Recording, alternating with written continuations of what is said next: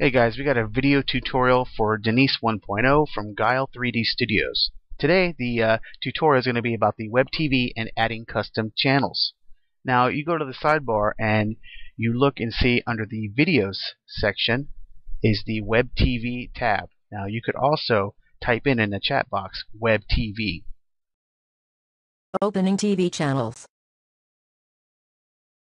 Now as you can see, I have 3 channels already, one of them being custom. I want to add one more since I'm a big NASA fan. I want NASA TV on my favorites. So I'm going to hit the green button on the bottom for add, and on the top of the box is the TV name channel. So I'm going to type in NASA TV, and on the bottom I'm going to paste the .asx file format web stream address. Now other formats may be added in the future, but for now only the .asx web stream addresses will work. Hit OK, and as you can see there's NASA TV. I'm going to launch the channel and see what happens.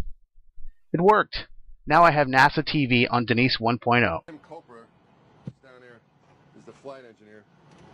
So Steve, what can you tell us what's going on? I know you guys are extremely busy. You got all kinds of books up. What do you got going on here? What's happening?